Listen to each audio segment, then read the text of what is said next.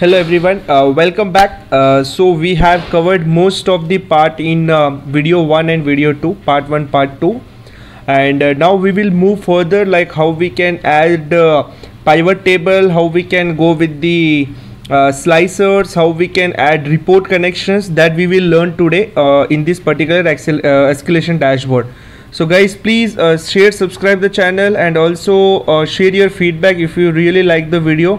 So help me with more viewers so that I can teach as much as people possible in their careers. So let's start with the new point. So here what we will do, we will just add pivot table. So I will select all the data. I'll go to insert and I have option of pivot table, and I'll click on OK. Now in the bottom sheet 2, I will rename it to pivot table for safer side. Done. Now I got this pivot table. First I want the total escalation count. So what I'll do, I'll just take the count in the row, and same I'll take the count values, count in the values. So I'll get the total count, like how many escalations we have received. So this count actually will show the valid escalations, like how many valid escalations we have received. So if there are any rebuttals or anything, definitely we will remove that escalation from our dashboard. We will not keep that in our raw data, correct? Yes. Now, so here it is, the total count. Now I want this count in this particular place. Okay, so what I'll do, first here I'll click equal to, in any of the cell, equal to, go to pivot table and select the grand total value and enter. So automatically we will get this 40 here. So, and I'll just give some basic design. I'll go to insert, then shape. I will select a certain shape here, so it will cover it. So what I'll do, I'll just right click and fill none. Done. And inside I'll just arrange it in the proper order. I'll just increase the size, and almost done. Okay, and I'll I'll paste it in some places. So you can design it as per your wish, guys.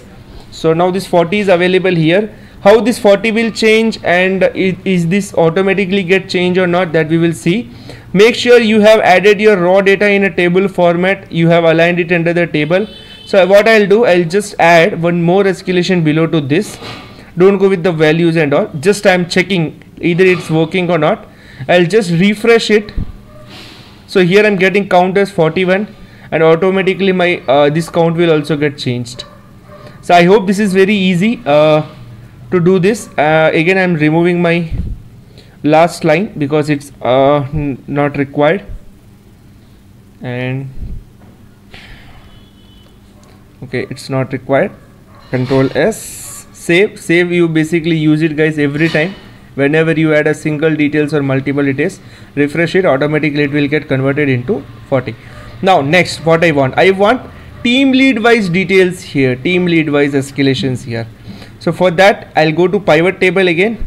I'll just copy paste this first pivot. Make sure, guys, you are taking the entire things. Sometimes what happened, people used to miss with some, like for an example, if you have added weekends in the associate ID in filter, people what do, just go with this column and copy paste here.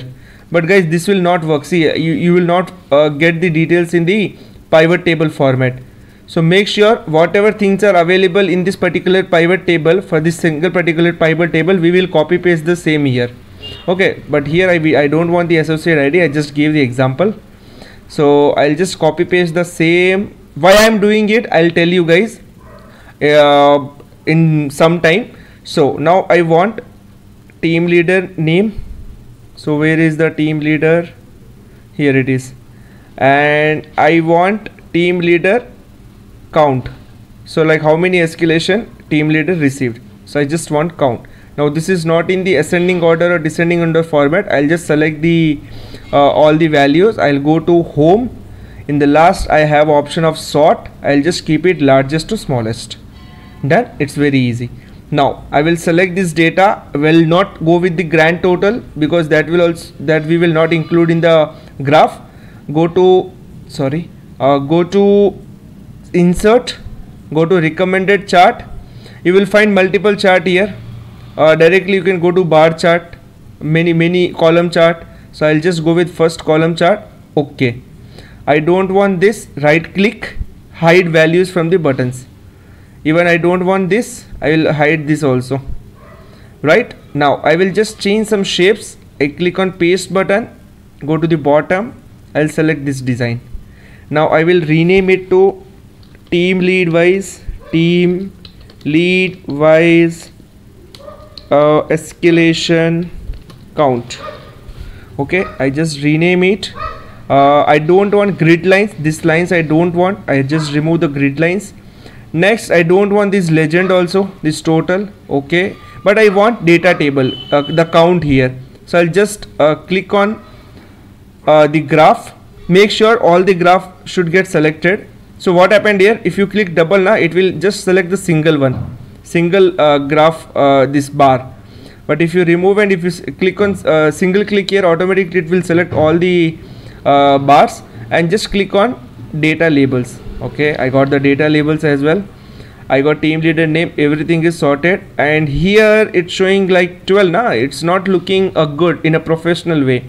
So I'll just keep this. I'll just double click here. If you double click here, automatically this will get open, and maximum I will keep till 15. Okay, it's up to you guys how many escalation. If you are receiving 100 escalation, 200 escalation, it's up to you guys what you require. Make sure you will keep it in some proper way. Okay, now almost done. I'll copy this graph. I will paste this graph here. Okay, I will resize it. Okay, I will just resize it as per your requirement, guys, in what way you want the data. Okay, done. And now this team lead details got updated here. Now next, what I want slicer. So you can go with any of the pivot table, just go to click on any of the pivot tables so that this analyze part will get visible. Otherwise what happens, if you click on the side of this pivot tables, this analyze part will not get visible. So click on any of the pivot table, click on analyze, you will find insert slicer. So what kind of slicers we required? We required internal, external. We do require month. We do required let's take this two first. Okay, I will resize it. Okay, August and September. Again I will resize it. Make sure, guys, if anything blank is coming, then right click, go to slicer setting, and see here hide item with no data. Okay, just click on this. This is just an option, like in what way we require the details. If you want in ascending to descending, whatever you want, you can choose that. Same, I will go with right click, slicer setting, hide no values data, which means if we don't have any values, then it will show us the exact wherein we have the values. I'll just select these two, go to dashboard. See, I have monthly here, right? I do have external, internal here. So I'll just remove this. I will paste it near to this external and internal. Okay, wait a minute, I'll remove everything so that it will be easy for us to check. Okay, I'll keep this external intel here. I want this month also. Okay, sorry, it got wrongly pasted. Give me 1 minute. I want this month as well. Oh, I got this month. Okay, fine, I'll paste it here. Now if I click on this, now my data should get changed. See, team leads details are getting changed, like how many external are there, how many internal there. If I want to just check August month data, August month, how many internal, external there, I can check. I want overall, I can check the overall also. If you click on this filter button, it will give you the overall count. I want September month escalation, I can check. So even internal and external, it's up to you. But this 40 is not getting changed, right? For that, what we will do, right click, we will do report connection and select the first pivot table. Okay, same do with the another pivot table also.